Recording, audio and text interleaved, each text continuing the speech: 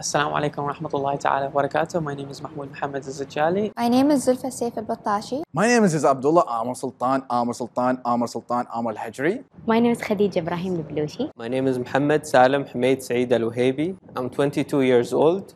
My family is originally from Muscat, and I am Omani. And I'm Omani. And I am Omani. I am 21 years old and I am Omani. I am Abdullah and I am Omani.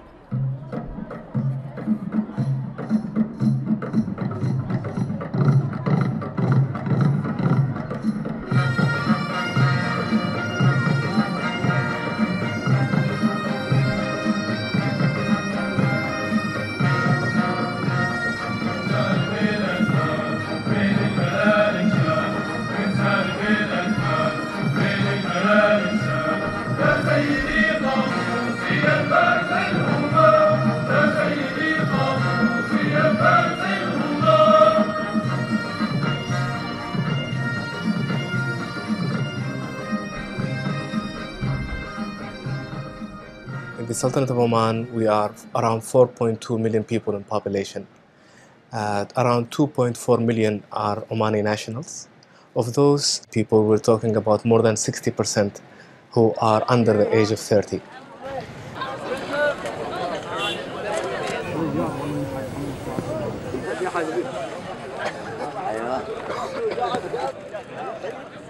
Oman had just changed in 1970 when Sultan Qaboos overthrew his father Said and embarked on a program of rapid modernization, socioeconomic development, and opening to the outside world.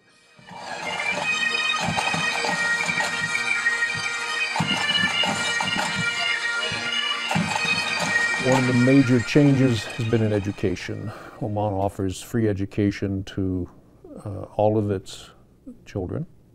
The promise of education is that young people will be qualified to do many sorts of jobs. There is a real question as to how qualified many Omanis are. I get a lot of people complaining that the university is not helping them. And I would ask them, so have you done anything, If you want to complain, sure, do complain. But just give me solutions. Some of you, it's their first time in the lounge, so I'm just going to briefly talk about the lounge. The lounge is a business hub for youth. We'd like to inspire the younger generation to start working on their projects, their talents, to provide them with a sustainable platform to help them grow their talents. We started a project called The Lounge, or Al-Rudha in Arabic. This project aims to be a physical hub for youth projects and youth ideas. No, because it's not. We created the space for people to explore their real potential and their real skills, to see what they can literally add to this community and what they can do with themselves. Every young person should be an opportunity grabber. You see an opportunity, don't be too scared to get it. Just go out there and get it. We are in a society that mainly looks more favorably towards public sector jobs. There was a survey that was done by, I think, the National Center for Statistics and Information that found that more than 80% of high school students favoring government jobs over private sector jobs. IMF is anticipating that the private sector in Oman needs to create 40,000 jobs on annual basis. And trust me, public sector is not going to create 40,000 jobs. It needs to come from private sector, and it needs to come also from startups.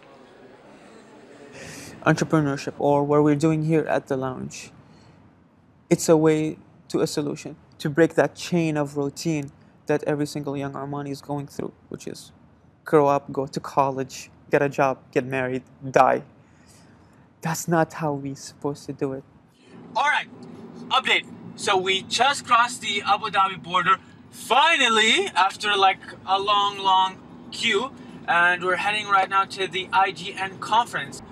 nerds, gamers, developers from all around the GCC area come under one roof to share thoughts and ideas and the latest games. My friends are going to the conference. I'm gonna go with them. I'm gonna have some good time. Period. Oh yeah.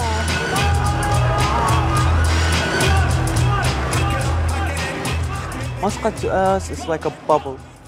In Muscat, I'm talking here in Muscat only, our younger generations are so influenced by the Western culture, but the Omani society is very cautious when it comes to risk taking. Ever since we were like 18, we know what's coming ahead. I'm going to graduate when I'm 24, I'm going to work until 26, and then I'm going to get married, I'm going to have kids, I'm going to have a house, and that's it. Whoever wants to like do something different, you're wrong. Everyone judges you.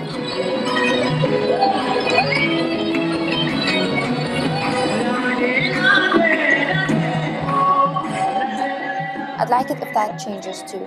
Like, don't plan out my life for me. Let me just be.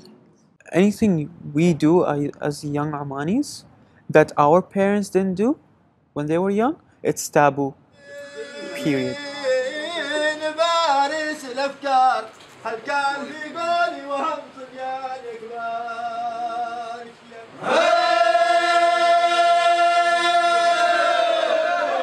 Like, we are simple people, we have like good jobs, but by the end of the day we come back to the village and we try to do some other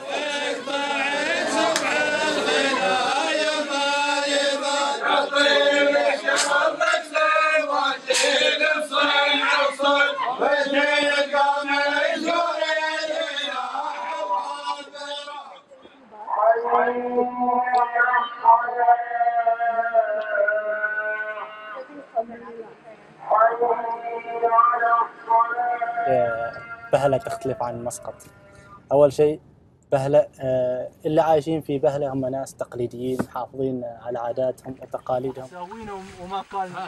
يعني بهلة ما تأثرت بالتطور بالعولمة كثير، فالناس نتحصلين محافظين.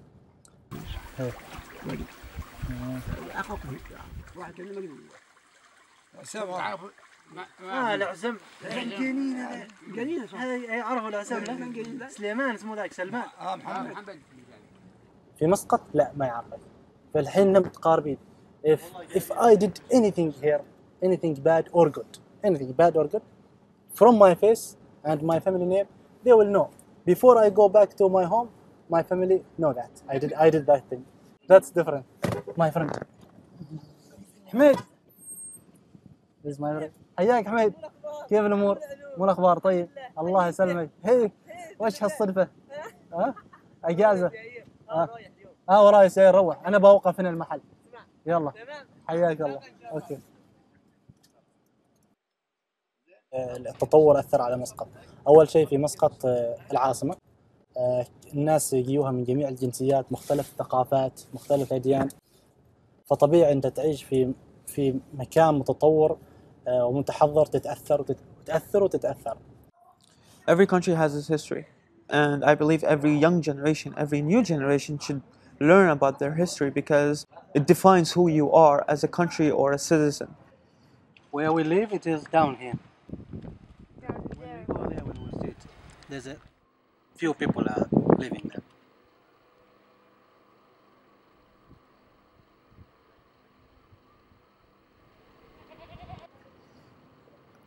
But I sincerely think that Oman is right now in a box. We should break that box. Literally break that box. There's a tug, I think, amongst many young people between respecting the order of society, respecting their elders, respecting their family, and getting what they think is due them. Yeah, in 2011, actually, what happened, it was like this accumulation of all the troubles.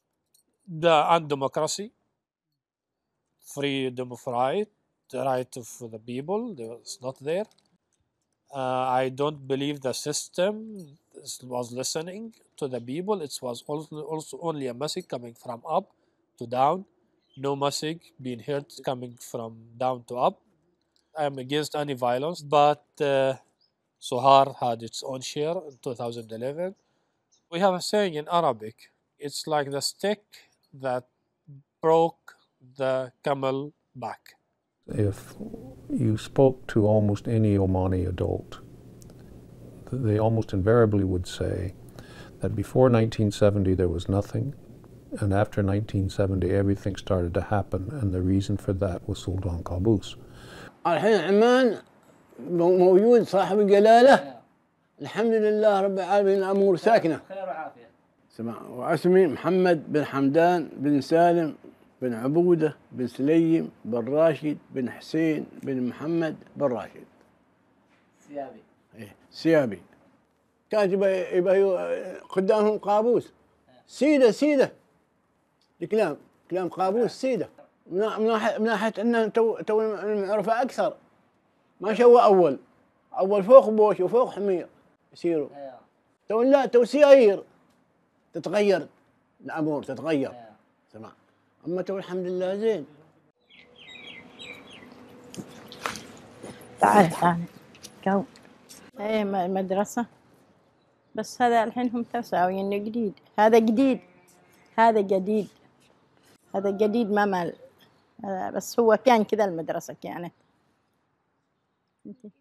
هو لما أنا أده هنا هم سكنتهم دائما هنا ساكنهم أول من يوم أنا مولودة وأنا حصلتهم هنا ساكنين هذا المنطقة بيت جد السيف هو كان شيخ المنطقة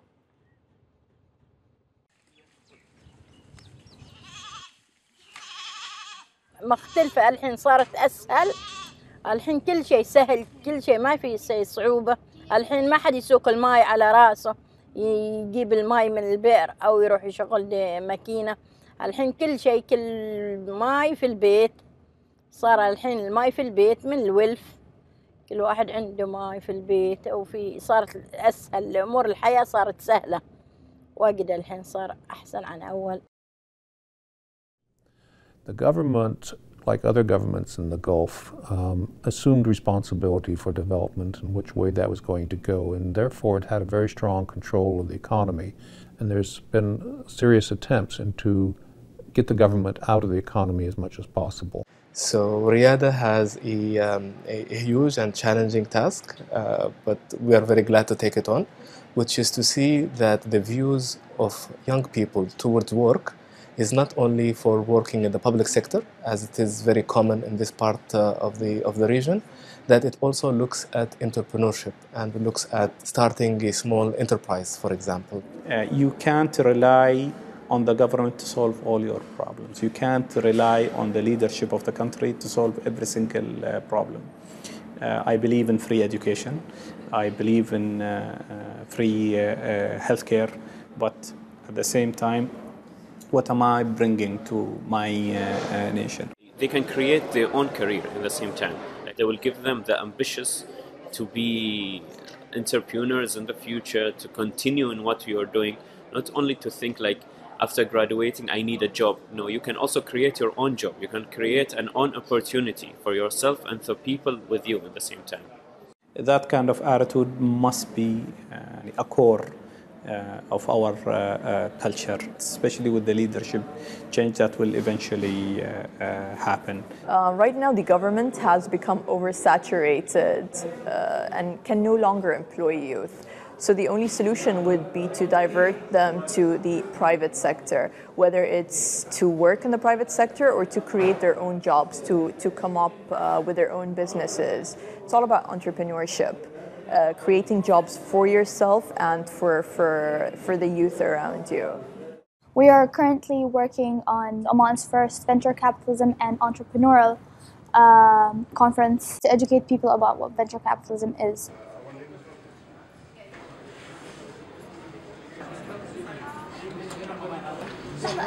Yeah, everything is right.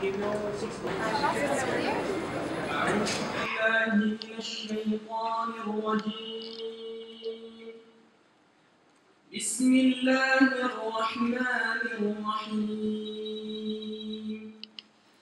ولقد زينا في الصدور ألا يعلم يعلم من خلق وهو اللطيف. Right now, when it comes to funding for startups and projects here in Oman, you have your governmental funding programs who have been doing great so far.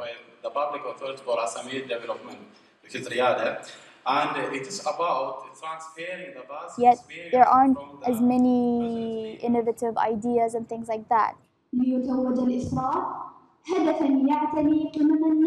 And it's mainly all governmental, so this is kind of the private sector's part of funding. We don't celebrate failure is a regular complaint. So and these chances, we don't get it as much here in Oman. We're trying to create the future leaders for this country. The youth are the driving force of every society, and they are the future. Our role is to prepare them for that, to instill the right values, and to make sure that they're ready to participate them from now in the economical development or economical planning of the country. Politically, the immediate challenge in Oman has to be succession. The Sultan is 75. He's not in good health. He may be around for another 5 years, another 10 years. We don't know. The problem for Omanis is that the Sultan doesn't have any children, and the succession process has never been tried. Even in a smooth transition, changes will be set in way because the current system was created explicitly for the needs and wishes of this Sultan. Hopefully it will be a smooth change. Everybody is concerned. Everybody knows that we love our Sultan. It's uncertain what would happen after him. We believe that there is a plan. We trust him and we trust our royal family. But Oman is not the same Oman 45 years ago. There's so much, whether it's a kindness, a generosity of Omanis.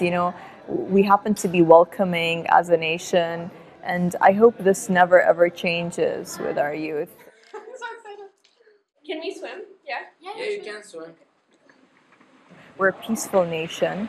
With the great leadership of His Majesty, we've been able to develop this reputation. I hope that remains as it is. I hope we continue in the same footsteps and complete the journey that he has begun.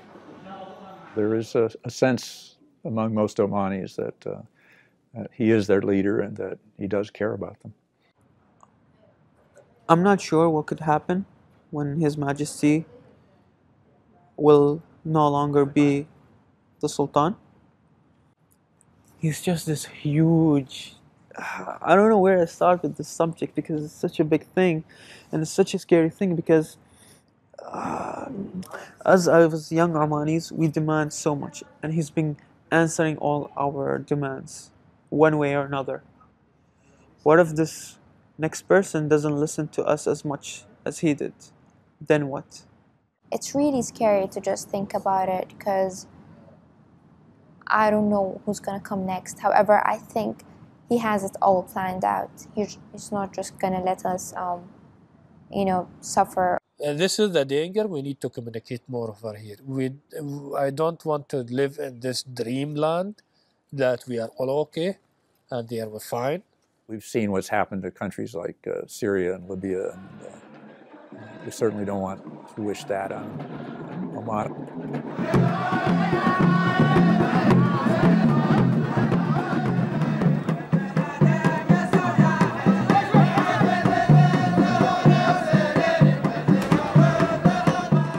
Because the Sultan has presided over fairly rapid growth for years and years, I think Oman has a good chance of getting through the succession crisis and getting through the economic issues. A man 40 years ago had a dream, and he worked towards that dream, and he made it happen. It's His Majesty Sultan Qaboos. When he ruled the country, he was so young himself, and he managed to do it, and I think he sees that in us. Doing what we do here in the lounge is entirely new experience, and I really hope that what we're doing here can accomplish all the things that we want to. You know, exposing the youth of Oman to an entire new working dynamics, and hoping that we are leading by example. Happiness is a big thing, but happiness is not financial happiness. Okay, money is not everything in this world. Living and working for what you love is what matters the most, and that's always what we try to print here in the lounge. If you really want to show your country how much it means to you, if you really love and value your country, then work to make it better. Sometimes the simplest answers are the best answers. Youth have the energy and the drive. The seasoned segments of the society have the expertise. If we can find the formula to that, then this will be great. It is upon us, this young generation, to take Oman to the next level.